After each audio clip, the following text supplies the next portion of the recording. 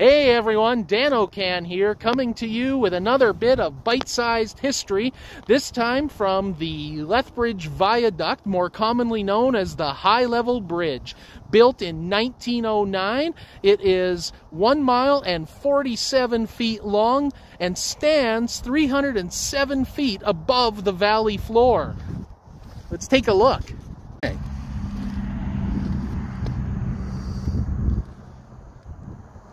Even today here in 2022, as I'm recording this, it is an amazing feat of engineering. Can't imagine how they were able to build such structures back in 1909. Certainly a symbol of the city of Lethbridge. This really puts the bridge in Lethbridge. Da-dum-dum.